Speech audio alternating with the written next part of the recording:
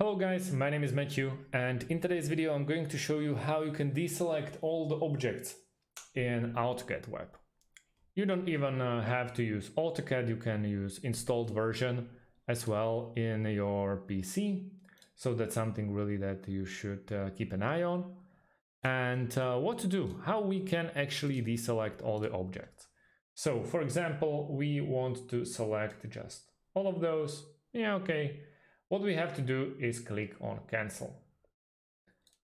If we also need to revert the changes, there is a button of undo the previous one that it will just put you one step behind or step back.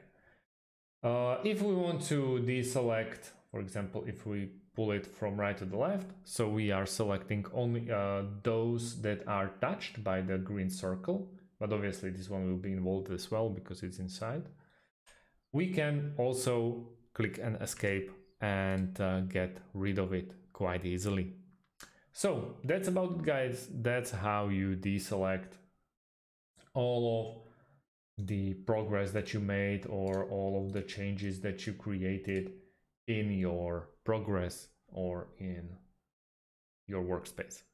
Thank you guys a lot and see you in the next one. Have a great day and goodbye.